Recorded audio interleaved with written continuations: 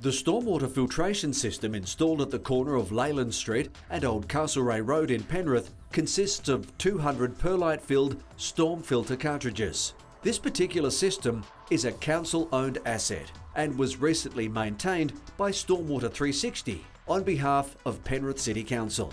An initial inspection was completed to analyse the accumulation of sediment in the tank floor and condition of media within the cartridges.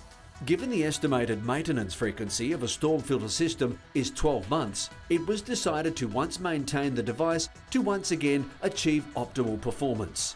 The service was completed over 2 days and involved maintenance personnel entering the open-top detention tank and removing sediment and exhausted cartridge media via an inductor truck.